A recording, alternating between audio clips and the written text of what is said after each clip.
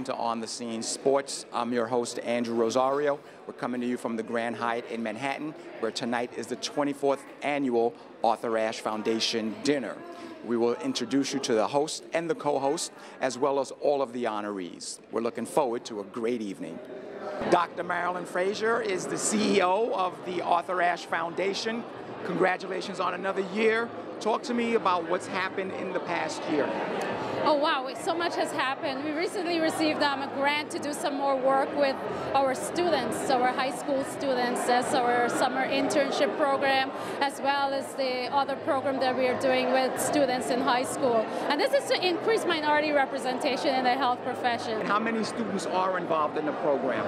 So right now we have about 160 students. So we have students in each one of the grades 10 through 12. Okay. But the program has had over 1,200 students over its time.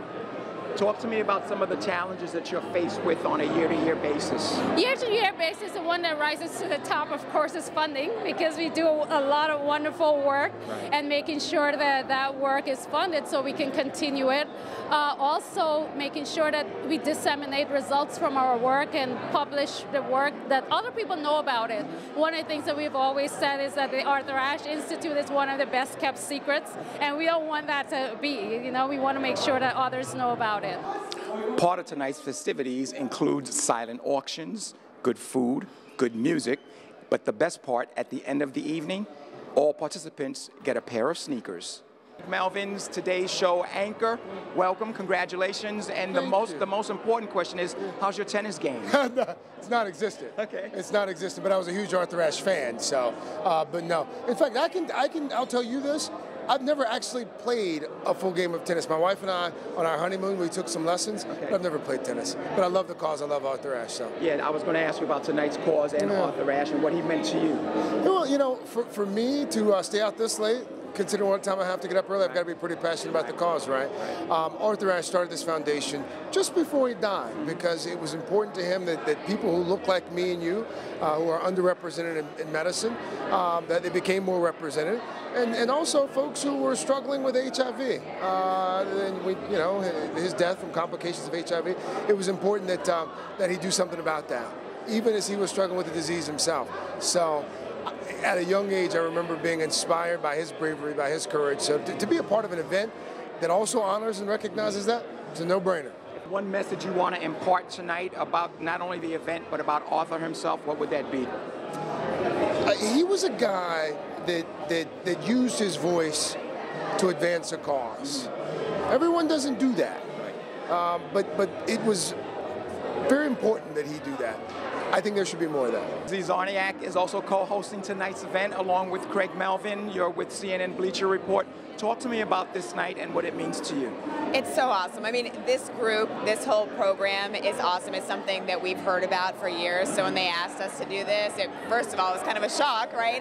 No, but it's amazing. I mean, the things that Arthur Ashe did right before he passed, his initiative to make the awareness and also giving kids, I don't want to say kids, you know, college students, whatever, older, the opportunity to really learn about this health organizations and things like that, I think is huge. It makes such a difference in the community, and you can see it really in this New York area. How much did you know about Arthur Ashe before the foundation? Man, you know, I mean, I knew a good bit because my father was the sports journalist for USA Today, so growing up, I always paid attention to it, so of course I knew about his legend. I think I gained more of an appreciation once I got into journalism and was covering sports on a day-to-day basis, right?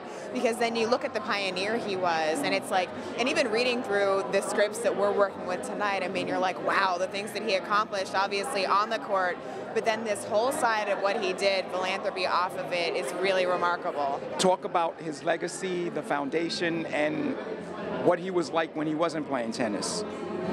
Well, he was one of the best friends I ever had, and he was a magnificent human being. He had several memorials when he died, and I remember speaking at one, and I said he's a credit to his race, the human race. Fox 5's meteorologist Mike Woods has attended this event in the past, Sure but have. this year you're an honoree. Congratulations. Thank you very much. When you first found out you were being honored, what came to mind? Well, you know, I was always happy to be a part of sports ball, the event itself, because I love the message. I love that they were getting out there and spreading the word. You know, health issues that, you know, just we don't talk about in many, many instances. And then all of a sudden something came to me. And I knew when I was, you know, presented with this challenge dealing with prostate cancer, it was my opportunity to help raise the voice and really raise awareness and hopefully get folks to really look after themselves and take care of business before it becomes too late. And you went ahead and you went on your program Right. and announced that, you know, that Right. you had come down with prostate cancer. Yes. Just talk about the battle that you had to go through emotionally, mentally. Well, you know, it was very difficult. I did anticipate that I would at some point come down with prostate cancer. There was a good chance. There's a very strong family history that I have. Okay. My grandfather, my father, my uncle, cousin. It's a very, it looked like that was going to happen at some point.